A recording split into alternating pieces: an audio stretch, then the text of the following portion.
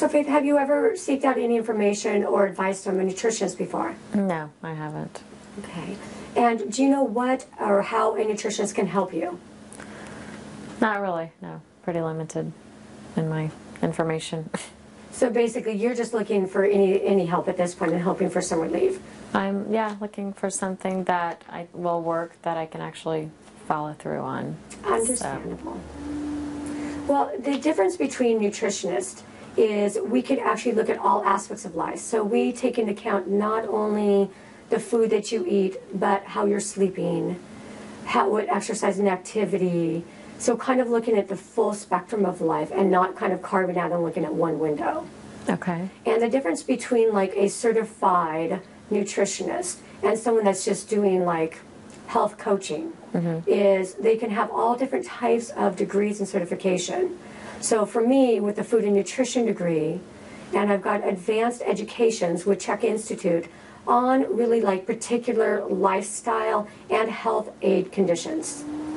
And what I believe is that not all people digest and use food the same. Okay. So I really like to seek out as much information from my clients so that I can make it personalized and specific to you when I'm making recommendations. Okay. You will find that if you've gotten from any other advice from practitioners of any sort, there'll be some common things that cross over. But it will be really important for you to divulge as much information to me about your lifestyle so that I can write up and help you with the right protocols to ensure your success.